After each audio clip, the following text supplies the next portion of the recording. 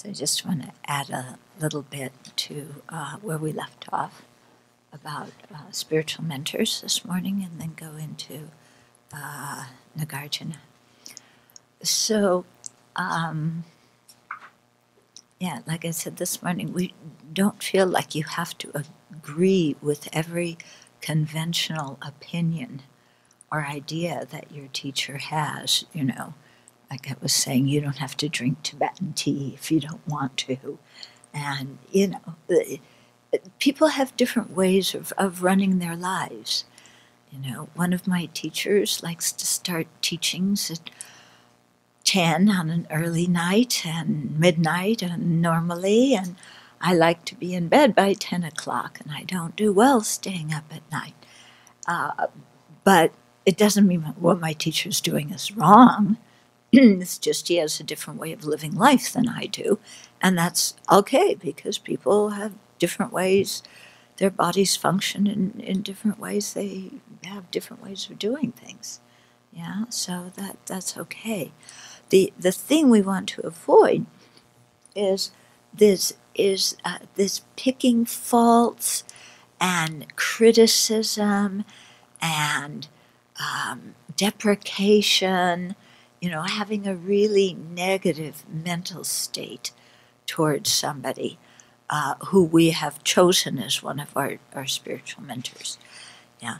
So first, before making somebody one of our teachers, we need to check them out, okay? Because who you select as one of your spiritual mentors is more important than who you marry.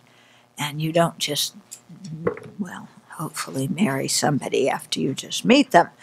Yeah, some people do. But, okay, so you check out somebody's qualities first. But then once you see, you know, that they're an ethical person, they have meditative experience, they know the teachings well, they're compassionate, they're kind, then you make the choice that they become one of your teachers. After that, then you don't want to sit there and be critical and pick faults, because, like I said this morning, the danger is then you say, oh, well, they really don't know what in the world they're talking about, and so, you know, this Dharma business, Buddhism business is all for the monkeys, goodbye. Okay, and then that is incredibly dangerous. Yeah, because then you abandon the whole Dharma, and how are you going to make spiritual progress if you do that? So that's going to adversely affect many, many, many lifetimes. Okay? But if, you know, ways of living, if your teacher likes to, you know, have gazillions of flowers in the garden, but you would rather, you know, you think it's better to spend the time studying, that's okay, you know. And if there's another student who wants to put the gazillion flowers in, that's okay. And, you know, everybody gets along. So,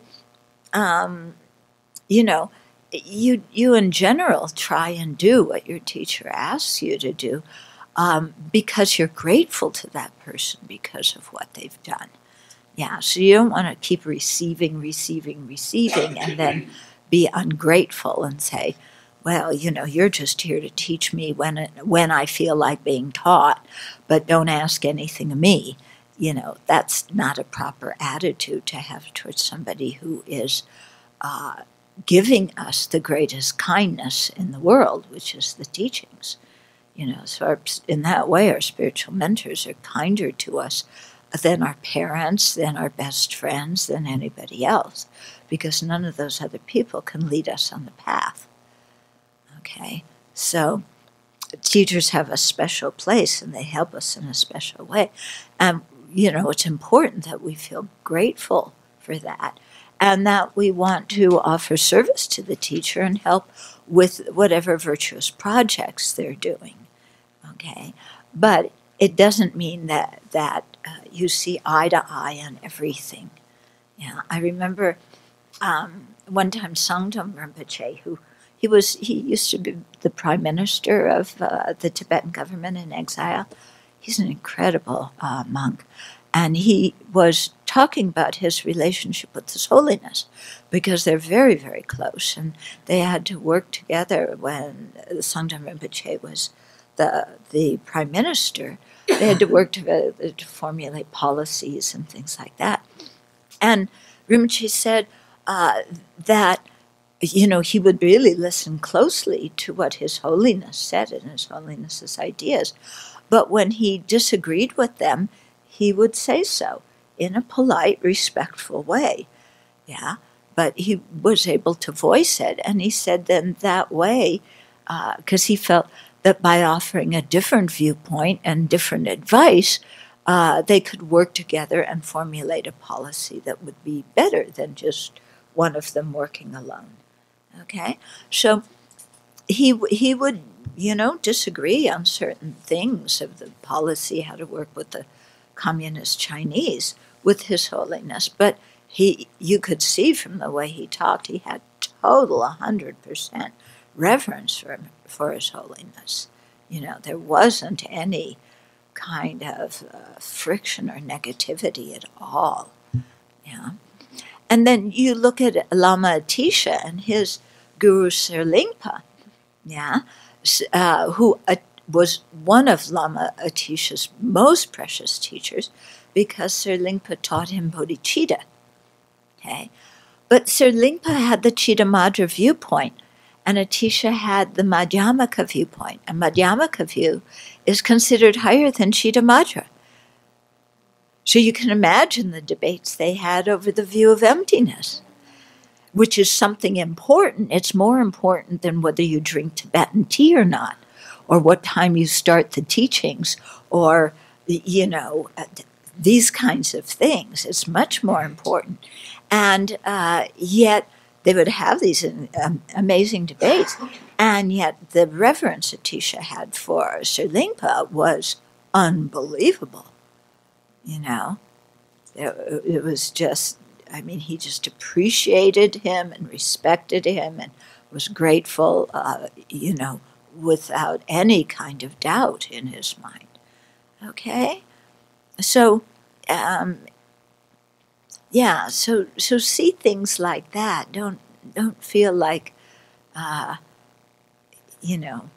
one of my teachers, he thought George Bush W. was a great president, Okay? And Geshe-la is going, he loved George Bush. Why? Because George Bush talked about human rights in Tibet. Other presidents didn't necessarily talk about that. But that was, of course, something incredibly important to my teacher. Yeah, he didn't care that Bush sent troops into Iraq unnecessarily. Yeah, what he cared about was that, he talked to China about human rights. Yeah. And so I remember being with another disciple, the two of us nuns, kind of looking and like, he thinks George Bush is a great president, But at the same time, Geshe-la was a perfect teacher. Incredible, amazing teacher. I studied with him since 1977. 77, 76, sometime around there. Incredible teacher. But I went to learn Dharma from him. I didn't learn to go to learn politics. Yeah? So he has his political opinions. I have my political opinions. That's okay. Yeah? I don't have to say somebody's bad. I don't have to say they're wrong. I don't have to get hooked on this thing of, in order to be harmonious, we have to believe the same things. Okay, in a marriage, yeah, are you going to have the same opinions on everything as your spouse? No. Okay. So does that mean you're going to get divorced? In a couple relationship, that there are things you're not going to be able to change, and you have to accept about the other person. And if you don't accept them, you're going to quarrel, you're going to be miserable, you're not going to appreciate any of their good qualities. And instead of all the things that you can cooperate on and do well together, you focus on the one thing that you disagree in. You know? So if your mind works like that, you're not going to have a very good relationship. But if you just say, okay, people have different ideas. Yeah, and we don't have to say one's right and one's wrong. I mean, look at Kellyanne and George. Yeah? Everybody know about the latest gossip about Kellyanne? Kellyanne Conway, who is one of Trump's advisors, and George Conway, her husband, who writes all sorts of things against Trump and publicly criticizes him. And she thinks Trump is great. And they're married. Yeah. So just imagine breakfast at the Conway table. Yeah. But somehow they find a way to work it, you know, so that they can still appreciate some qualities about each other and remain married. At least now, you know, we'll see what happens. Okay? Yeah? Thank you. That is so helpful. I don't know if this is the proper form to ask about what the accusations were against a Rinpoche who was accused of sexual abuse. And then I saw the petition that the monastics or, you know, nuns or and lay people, I think, made to have a fair and balanced investigation. And then Lama Zopa Rinpoche's advice about his view of Rinpoche as a wholly pure being and how to sort of see that in a good way. So I was one of the people that supported having an impartial investigation. Rinpoche says there's no need for one because he's a holy being. There's nothing to investigate. So that's one of the issues where Rinpoche and I have different opinions on something. Yeah, he's still my teacher. He's an incredible master. I really respect him. And we just have different opinions on this issue. That's all. Yeah. So I'm not angry, you know, and so on. I should say that those of us who are asking for an impartial investigation are not assuming that the Rinpoche in question is guilty. We actually think that for the sake of Buddhism in the West, you know, that an impartial investigation is really important.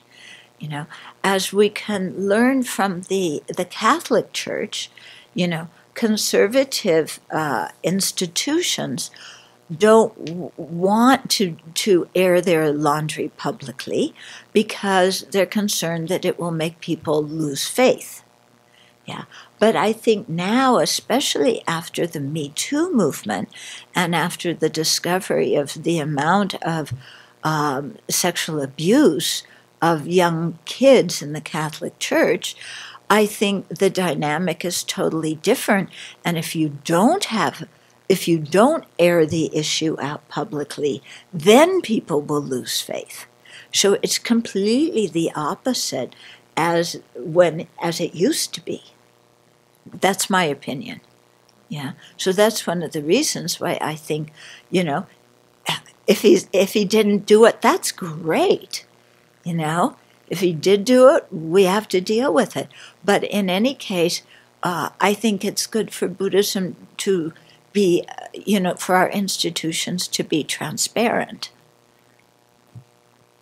Yeah, in that way. Okay. Okay, shall we see what Nagarjuna has to say? I can't even remember what verse we're on. What verse are we on? What, 43? Okay. Yeah, every day I brought this and, you know, I never even turned it on. But you guys have really good questions, and I think you're investigating things that are important. Okay. Yes. Hi. Sorry, I just want to stay on guru devotion just one more second, if that's okay. Sure.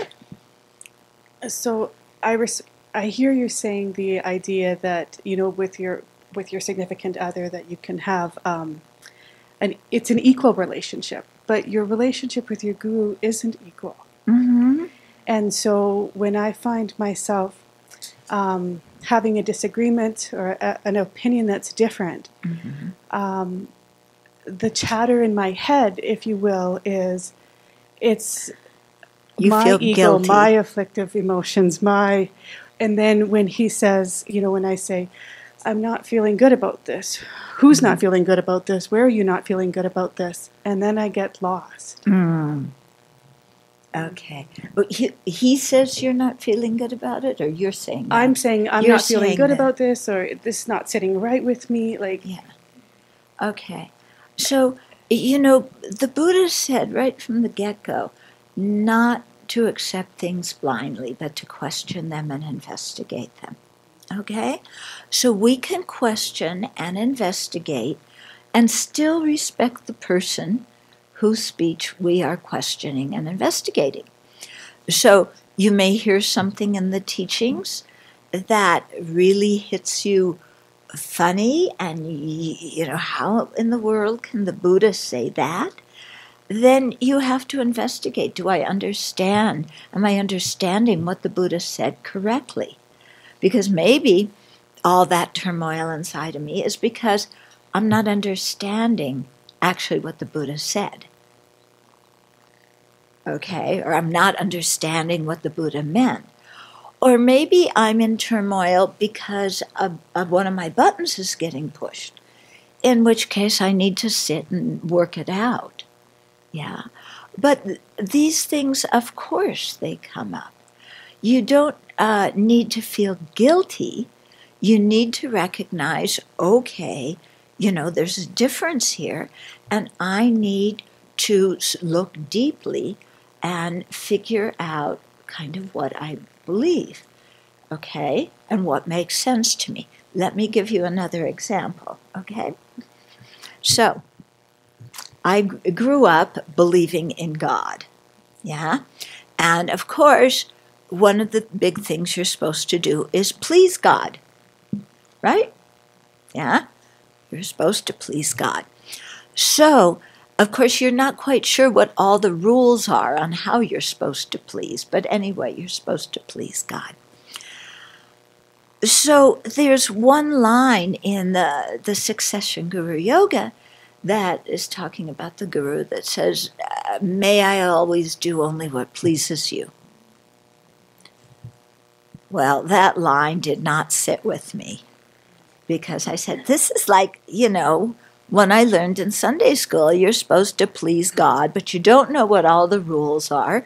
And, you know, am I supposed to do some tap dance, you know, so that God, you know, my guru likes me, but I don't want to do a tap dance so that I please somebody. I want to be able to be straightforward.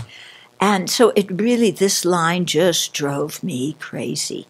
And I thought, if that's the way I have to relate to my teacher, you know, this is horrible, you know.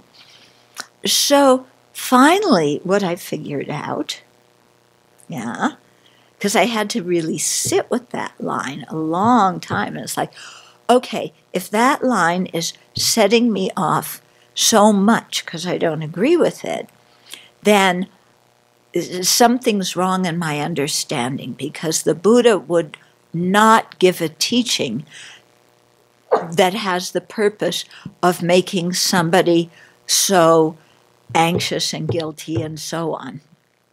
Yeah, that the Buddha would never, ever make a teaching that would, with the intention that that's how the recipient understood it and how they emotionally responded. So I said, I need to really think about this, and what could the Buddha possibly have meant when he said, you know, regarding the spiritual mentor, may I do only what pleases you. So what the conclusion I came to over a long period of time was that they say that the Buddha cares more about sentient beings than we care about ourselves. And that the Buddha cares more about sentient beings than he cares about himself. So what makes Buddha the happiest is when sentient beings create virtue and create the causes for happiness. That is what delights the Buddha and pleases the Buddha more than anything, because he wants to see sentient beings be happy and peaceful. So I understood, when I say, may I do only what pleases you, it means, may I create virtuous actions that bring about happiness for myself and others. Now that I am in total agreement with. Yeah, that's what I want to do in my practice. Okay? So you can see how I initially felt about that line was incorrect, and I had to change how I understood that line, and then it made perfect sense, and I agreed with it. Okay?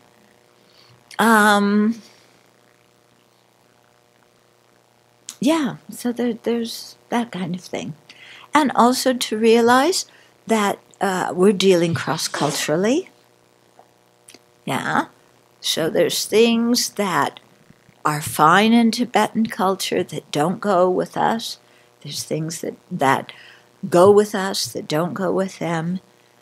You know, when young husbandsmen marched into Lhasa in, I think it was 1906, all around the Linkor, the long rockway, the Tibetans were standing and they were all clapping as his army walked by.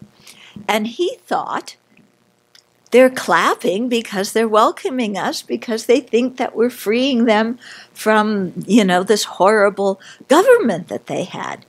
What they didn't understand was that in Tibetan culture, you clap to scare away the spirits. Yeah, so they weren't clapping because they loved young husbandsman and his army. They were clapping to scare these guys away. Okay? So, there's so much opportunity for misunderstanding. Thank you. I think the line that really catches my breath is, do nothing to disturb your Lama's mind. Yeah. And that's, I'm scared to raise something because I don't want to upset him. Not from a fearful place, but from that I don't want to create friction or tension, or be banished from my Sangha because I have a different idea or my community. Yeah. So the thing is, disturbing your teacher's mind. Are you doing something that is just totally obnoxious and disrespectful? Okay, if you're being obnoxious and disrespectful and you're creating disharmony because you really don't like these people in the Dharma Center and you want them out because you want to do the job and get those people out of here and, I want the power, then please, that's not so good. That's going to disturb the mind. But if you just have an idea that you want to share, or if you see something that maybe needs to be addressed, you can say it in a very respectful tone and bring it up and say, I think I just want to say this with all due respect. I just want to give you this little bit of information. Yeah? And you don't need to feel guilty.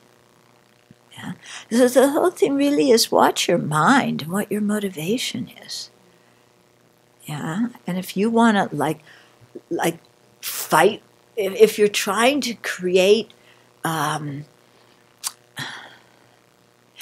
if your own mind is troubled, then, and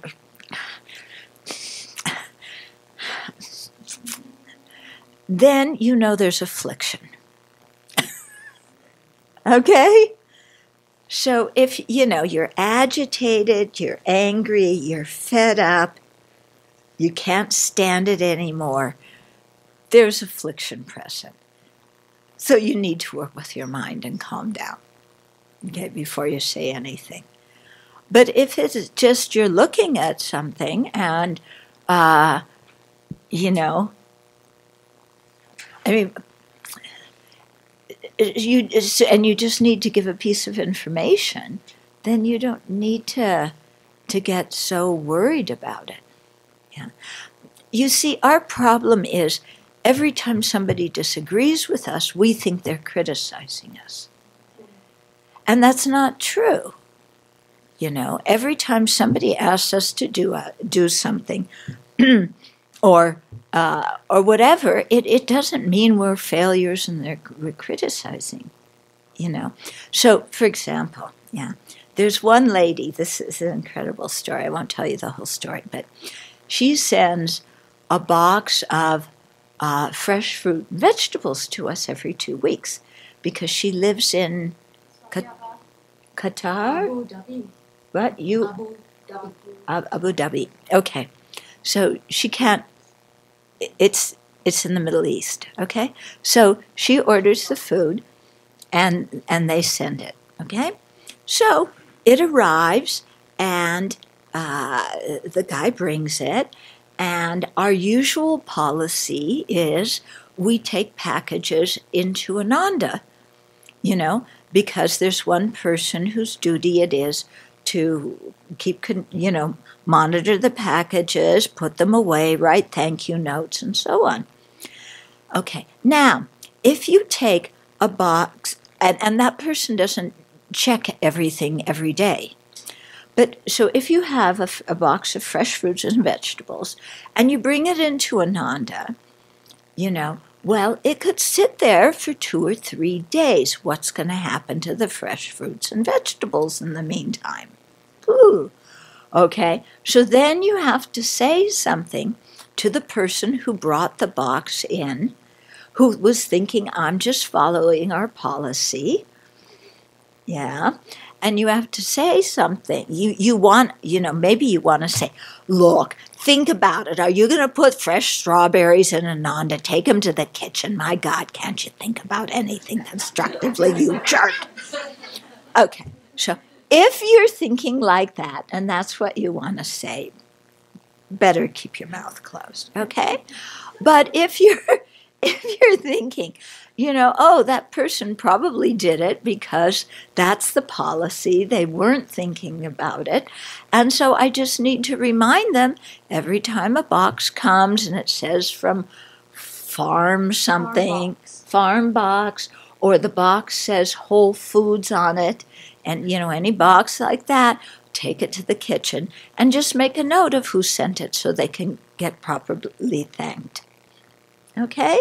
So there's 2 ways of giving that person the information. One, you could be angry and insulting. Another, you just give them the information and it's done. Okay. Now, if that person who hears it is super sensitive, then anything you say, they're going to say, oh, you're criticizing me because you think I'm an idiot. Well, no, you're just giving them that little bit of information. It's such a drag to deal with people who are so sensitive. But I know none of you are like that. Yeah, none of us are unreasonably sensitive to anything. Yeah, it's all these other people. Yeah. So those things happen. So then you just have to deal with them. But you know in your own heart that you weren't trashing somebody and you weren't insulting somebody. It's just they needed to have a certain piece of information. And they misunderstood. And what can you do? You know, maybe you explain to them your motivation. Maybe they still don't accept it and they still think that you're persecuting and out to get them. Then you just say what to do. Yeah? Mm-hmm. We are going to get to Nagarjuna. Maybe. Yeah. I want to insert my own little PSA. I know every time we mention something online, or you all mention something online, there's suddenly a whole bunch of them showing up in the mail. Oh. And it is really not environmentally friendly to be sending food in packages. Yeah. It takes a lot of extra packaging, and you guys have a food fund on your donations page. Yes. But still so meritorious to send Oh, those he's things. criticizing us. Oh, can't you hear the sarcasm in his voice? I totally agree with you. In fact, we had a discussion last week, and we decided that it's much better, instead of when we need supplies, like for the computer or whatever, instead of ordering them online and having them delivered here, that we just need to add them to the errand list so that somebody purchases them when they go to town, so that we don't have waste so much gas with the UPS and all the paper and cardboard. Yeah. But the thing is, from Abu Dhabi, yeah, because somebody they like to order it. They like to pick out what they want to send to you. Okay, they have the idea that here's this box, and then they know it's me. They don't want it to be mixed in with everybody else's thing. Okay, so there's many considerations when we're dealing with donors and volunteers. But I agree with you completely about trying to minimize waste.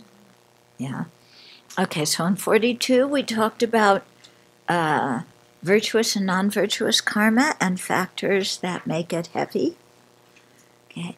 Then 43 says, a pinch of salt can give its salty taste to a little water, but not to the Ganges River.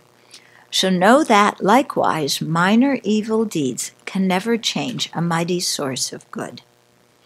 So this is in response to a question that arises when somebody who, in general, keeps very good ethical conduct makes a mistake. Is the karma they're creating heavier because they had to overcome more in their own mind to have that negative motivation be acted out? So is that action heavier? Or is their action lighter because in general they're creating virtue and this was a slip-up? Okay? So there's arguments on both sides for the answer to that question. But Nagarjuna seems to be saying here that it's not as heavy because the amount of virtue in that person's mental continuum, is huge. So a small, he mentions here minor evil deeds. So it's not a major thing. I mean, if somebody breaks a root precept, that's a big deal. But here it's a minor thing. So it's not going to be a big thing because there's so much virtue in their mind already. Okay, so it's like salt in the Ganges River. Whereas if you put a little bit of salt in a bottle cap, that water is going to be real salty. So for a person who doesn't create a lot of merit, then, each negative deed really adds into it. Okay, 44. And here I changed some of the terms to correspond to how I usually translate things. Restlessness and regret, and malice, and lethargy and sleepiness, and sensual desire, and deluded doubts are hindrances. Please know these 5 are thieves that steal the gems of virtuous deeds. So when we talk about hindrances to develop serenity, Maitreya has one list of 5 faults. They're called faults, not hindrances. But in both the Pali and Sanskrit traditions, there's a list of 5 hindrances. Okay? And so these 5 interfere with our developing concentration, and we really need to work on them in our, to meditate. But they also interfere with our ethical conduct. Okay, so they're quite problematic things. Okay, so there's 5 of them. In 2 cases, there's 2 put together. Okay, and here they're in an order that isn't the usual order. Okay, the usual order is first sensual desire. Yeah, so here it's the last one in the second line. But that's usually the first one because, like we've been talking, our lives revolve around sensual desire, don't they? I want this, I want that, I want a pleasant experience with this, I want a happy feeling with that. We're glued to objects of the senses. So that is a hindrance to creating virtue, because running after sense objects, we lie, we steal, we do all sorts of stuff. And it's also a hindrance in our concentration, because we sit down to meditate on the Buddha, or Manjushri, the image of Manjushri, and instead, what's going through our mind is, okay, Manjushri's yellow, so we start thinking of, a yellow shirt or a yellow dress we saw in a store that's really good. Or we think of the yellow Trump balloon, and, those people in Britain, they really have it, but Britain, and then we're off, but Britain is really a mess, and they want to exit the EU, and that's such a stupid thing to do, and why did they have that election to start with, and how come they can't have another election? And then, you're off and running. Okay, so sensual desire is a big problem when we're trying to develop concentration in our meditation. Yeah. Okay, the second one is malice, which is the last one in the first line. Okay, and malice means you're planning your revenge. You have. It's also translated as ill will. So you really have ill will. You wish somebody harm. It's like, may that person fall flat on their face. May they be embarrassed. I'm so glad that this guy got arrested. Or, do you know how we have negative thoughts about people sometimes? Sometimes. A lot. But this is it. So this is obviously a hindrance in our ethical conduct. It's a hindrance when we're trying to meditate, too. Yeah, so you're trying to focus on Manjushri, and then, you go from the yellow of Manjushri to the Trump balloon to this, like, how in the world did this guy get elected, and blah, blah, blah, blah, blah, and everything he does is wrong, and everything he touches is contaminated. And, and that's totally uncalled for. We can't say anybody's all wrong and totally corrupt and everything, but we get off and running and on that kind of thing. Yeah. And the end result is, he's so bad, I should be president. Yeah. Do you want to be president? Yeah. I wouldn't want to be president.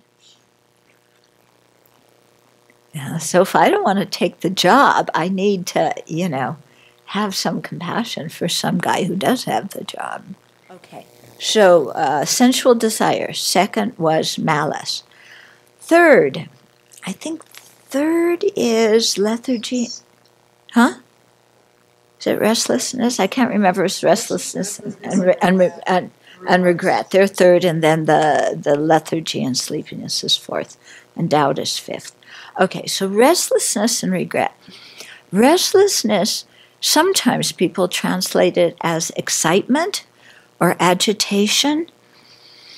What it means is your mind is restless, and it's kind of going towards attachment, and an object of attachment's going to arise pretty soon, but it hasn't yet. You're kind of dissatisfied and restless, and okay. And then the one that goes with it is regret. Yeah, so there's 2 kinds of regret. One is virtuous, one is non-virtuous. The virtuous one is when we regret our misdeeds. The non-virtuous one is when we regret our virtue. Okay? But the reason that restlessness and regret are put together is in both cases the mind is unsettled. When there's regret, we feel I should have done something I didn't do. Why didn't I do that? Or we feel I did something I shouldn't have done. Why? It was so stupid of me, Okay? But it's like restlessness. The mind it's agitated. It's not peaceful. So again, it disturbs ethical conduct. It disturbs our everyday living. It disturbs our concentration.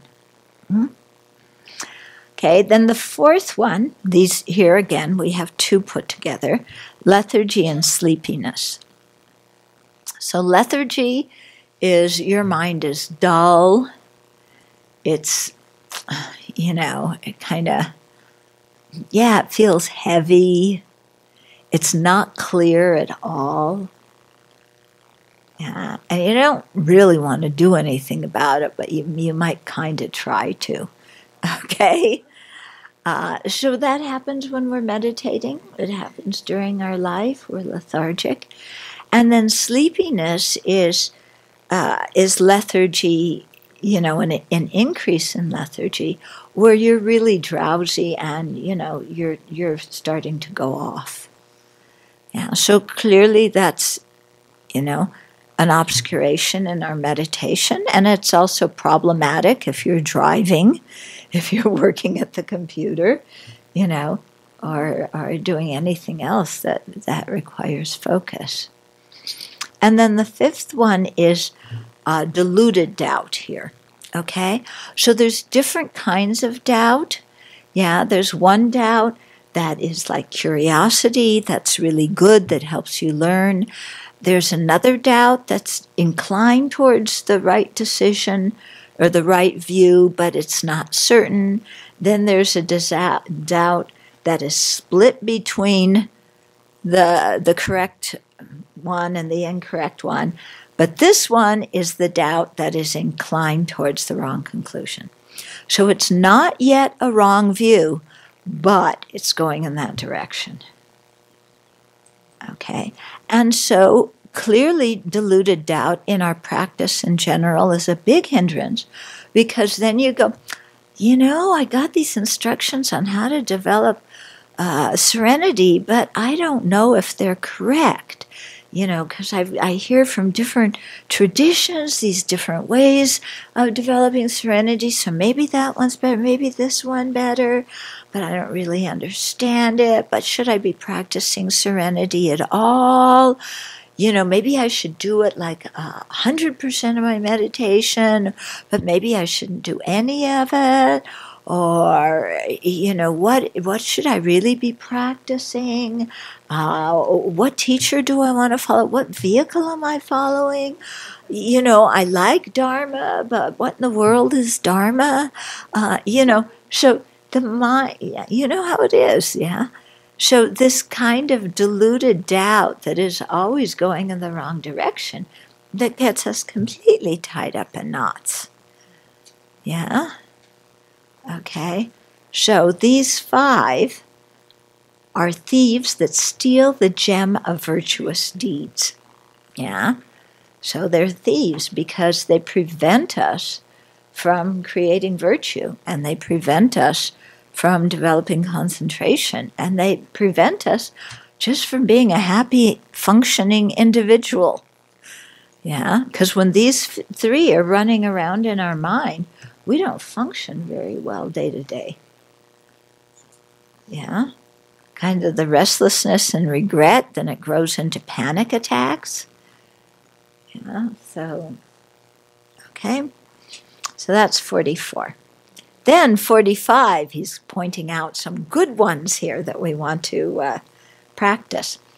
So with faith, effort, and mindfulness, and concentration, wisdom, 5 in all, you must strive hard to reach the highest state. As powers, these forces take you to the peak. Okay, so the highest state is fully awake, full enlightenment. These five, okay, in when you talk about, they're in both the Pali tradition and the Sanskrit tradition. They apply to people who are Shravakas or hearers, to solitary realizers, and to bodhisattvas. And there's a set called the 37 Harmonies with Awakening. Okay? And the 37 Harmonies of Awakening are subdivided into 7 sets. So you have the four establishments of mindfulness, the 4 striving, yeah, the 4 supreme strivings, the 4 sometimes they sometimes people call it miraculous powers, spiritual powers or spiritual attainments. Okay, then you have the 5 forces, the 5 powers, the 7 awakening factors, and the eightfold path. Okay, so you have those 7 sets that comprise the 37, and if you add 4, 4, 4, 5, 5, 7, 8 together, you get 37. Okay, and they're called, sometimes they're translated as wings or facets of enlightenment. I like harmonies of enlightenment. Okay, but the point is that these 5, faith, effort, mindfulness, concentration, and wisdom, they are the 5 forces, and when they get further developed, then they become the 5 powers. Okay, so they are actually 2 sets of the 7 sets that comprise the 37 harmonies with enlightenment. Yeah, that are part of the 3 higher trainings that are described in the 4 Noble Truths. Okay. Yeah. So if you didn't like math, you're going to like it now. Okay. Yeah, so faith we talked about before, why it's important, because it gets us going in the right direction and it sustains us. It leads to aspiration. Yeah, it leads us to aspire for something, and it leads us to make effort to get what we value. Okay, which is the second one, effort. Yeah. So again, whatever we want to attain, we have to exert effort. When they talk about the 37, these 37, effort comes up many, many times. So does mindfulness. Yeah. Okay. So effort, we have to have sustained practical effort, not pushing ourselves so that we become exhausted. Yeah. But just doing something consistently at a level that we can handle, and nudging ourselves just a little bit, not pushing ourselves, but nudging ourselves, because sometimes we have a self-image that doesn't give ourselves enough credit for what we're capable of doing. Okay, so effort is needed to encourage ourselves so that we don't keep shooting ourselves in the foot. Mm-hmm. Okay, then mindfulness is the third one. So here, mindfulness is remembering what's important, and it's also, mindfulness has an element of wisdom. It investigates things. When we talk about the 4 mindfulnesses of body, feelings, mind, and phenomena, that mindfulness isn't just a neutral observer. It's actually investigating, how are these things work? Yeah. And it's geared towards gaining wisdom. Yeah. So it's not just, oh yeah, I'm mindful, I'm watching the fan turn. No, that's not that, okay? So mindfulness is the third of the 5. Concentration. Yeah, we need concentration. That comes again and again and again in Buddhist practice, because if we can't concentrate, we can't really make strong change in the mind that's going to stay. And then wisdom we need so that we have the right views and we go in the right direction. It's one place where the Pali and the Sanskrit traditions vary about this thing about that has an element of wisdom. Because I think Bhikkhu Bodhi talks about that for the Sampajana. Yeah, but they both maybe. But when you do the 4 establishments of wisdom, because 4 establishments of mindfulness, mindfulness can mean slightly different things in different situations. Okay? So when you're doing the practice of the 4 establishments of mindfulness, then you really want to couple your mindfulness with wisdom. Okay? Yeah. And Sampajana, too, that's the one we translate as introspective awareness. Yeah. So that one can just monitor the mind, but it can also, serves the function of, is what's going on in my mind beneficial or not? Okay. Okay, then 46. So here's somebody thinking, I'm not beyond my karma, the deeds I've done. I will still fall ill, age, die, and leave my friends. Think like this again and yet again, and with this remedy, avoid all arrogance. Okay, so when we tend to get arrogant, like we can be arrogant about our youth. I'm young and healthy and I can do so many things and all these old ones can't do that. We get arrogant about our appearance. Oh, I'm so attractive. Everybody likes me because I'm attractive. Or arrogant about our intelligence. I am so witty and clever and bright. Or, we can get arrogant about anything. Yeah. I have the best fox terriers in the world, with the cutest faces. Or they have a contest for the ugliest dog. I have the ugliest dog. You see, he won a medal. I'm the owner of the ugliest dog. Well, congratulations. You are indeed special.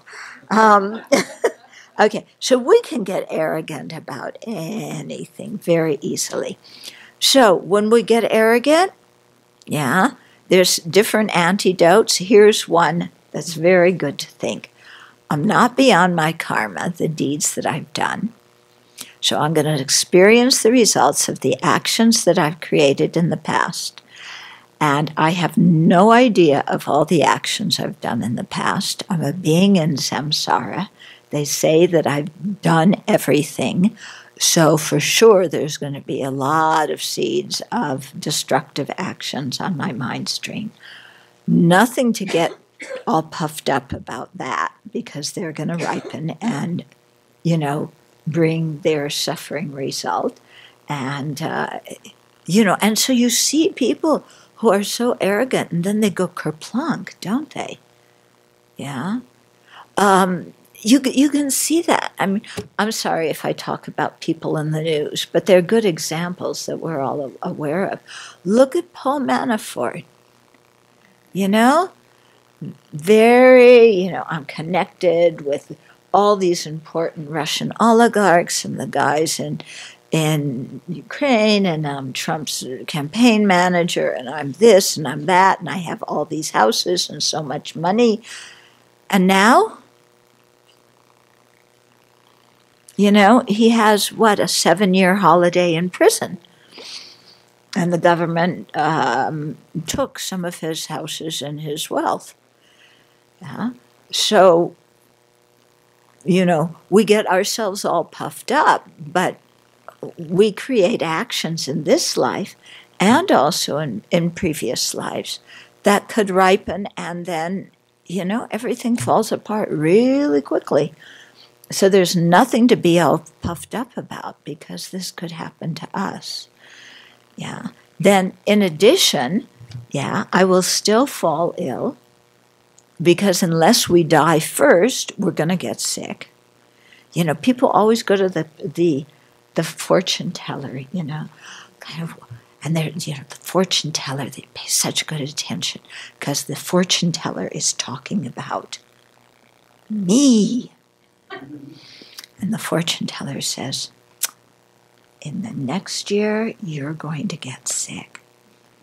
We go, oh my goodness, I'm going to get sick.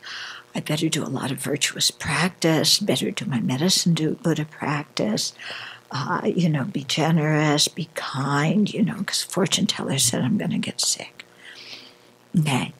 Actually, I'm not a fortune teller, but I feel pretty secure in telling you you're going to get sick next year. Because I know for myself, I don't go 1 year without getting sick. Do any of you go a year without a cold or the flu? Really?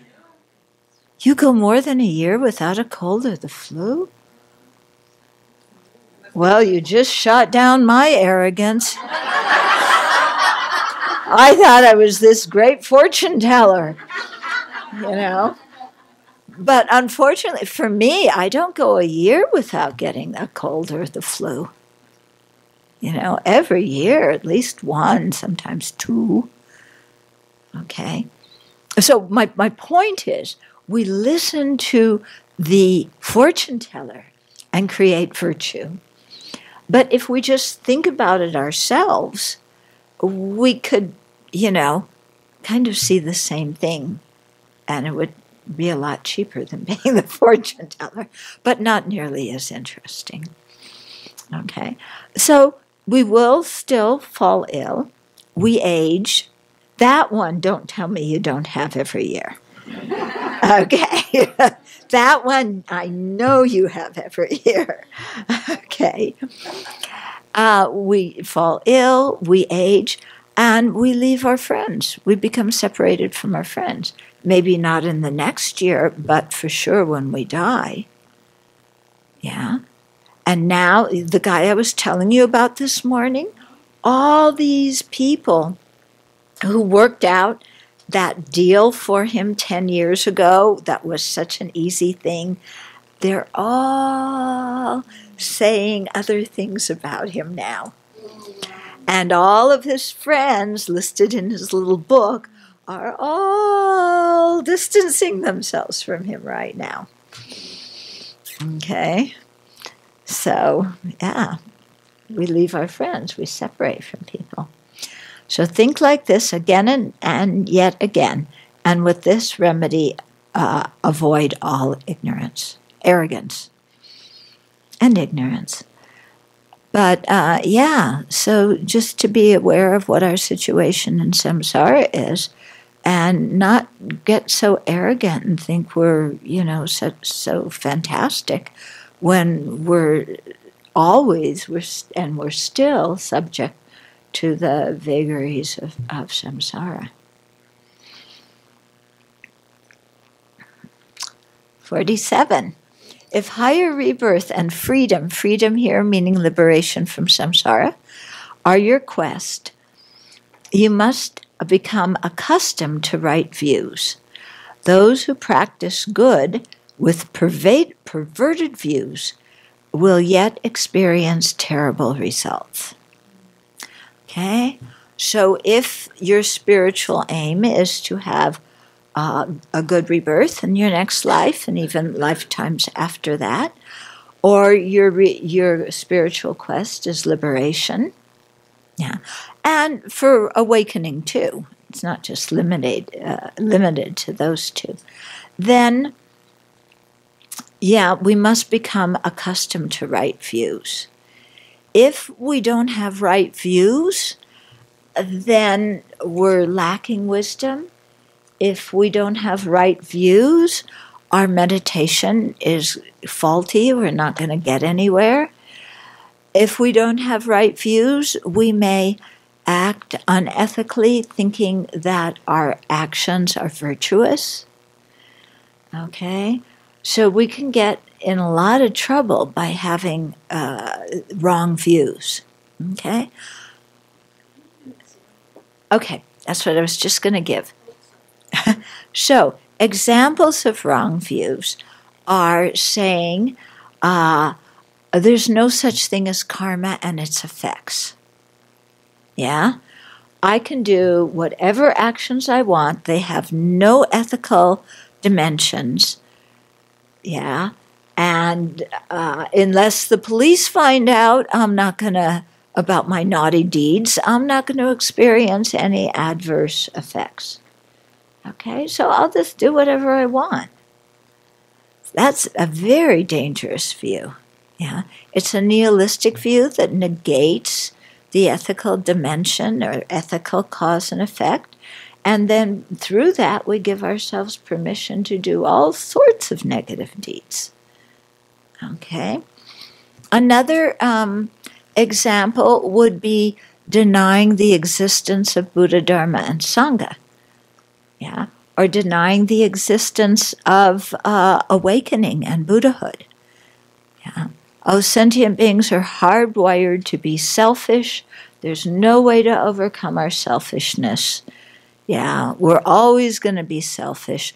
So, this idea of a fully perfected Buddha who cherishes others more than himself is a hokey dokey. Okay? So that's a wrong view. If you think like that, then you're never going to practice the path going to Buddhahood. Okay? Or another wrong view is, emptiness means that nothing exists at all. Everything is a dream, not like a dream, but is a dream. So all of you are dreams. So if I punch you in the face, nobody gets hurt because you're all just you're just dreams. Yeah. So another wrong view is things are definitely inherently existent. Yeah. So meditation on emptiness is stupidity. Yeah, because things exist inherently with their own essence, no doubt about it. Okay? So, if you have those kind of wrong views, you're not going to be able to progress on the path. Yeah? So it isn't just actions, it's thoughts. And we can see that having the wrong kind of thoughts can sometimes be worse than doing bad actions. In the case of the 10 non-virtues, they say wrong view, which is the last one, and it's a non-virtue of the mind. They say that one is the worst. It's worse than killing. Initially, I thought, how is that one worse than killing? Because if you have the wrong view that there's no karma and effects, or that people are simply dreams and so nobody really gets hurt if you punch them or kill them, or you have the wrong view that animal sacrifice will please the gods. Yeah. So if you have any of those kind of wrong views, they're going to motivate you to do really heavy physical and verbal negativities. Okay? So you must become accustomed to right views. Now, line 3. Those who practice good with perverted views will yet experience terrible results. So these people, maybe the actions they do look good, but their minds are still overwhelmed by wrong views. Okay? And so the wrong views will create, bad motivations, bad intentions. And so even though the action may look good, it's supported by a perverted way of thinking. So let's think of an example. I think I'll practice generosity. I will give a huge donation to this presidential candidate. And when they get elected, then I will get a cabinet position. So I did this good deed of being extremely generous, but my view is perverted, isn't it? Okay? Okay, so I think we're going to stop here today. And so it says, so people who do that will yet experience terrible results. Yeah, because our intention is one of the major factors in the karma we create. Okay, so we'll do tomorrow morning. We'll do Nagarjuna. Okay.